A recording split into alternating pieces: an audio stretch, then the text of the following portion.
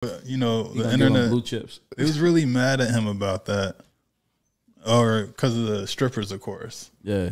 But at the same time, there was a picture of Cardi B online, and she had her son at the Bongos video, and there were strippers there, Yeah, I mean, and she got millions of likes for that. the backlash got to be across the table. You can't be mad at one person and not be mad at the other person.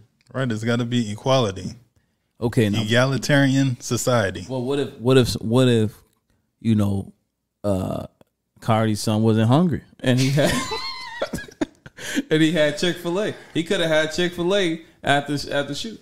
Babies are always hungry. So yes, that baby was hungry. We're gonna assume he was hungry.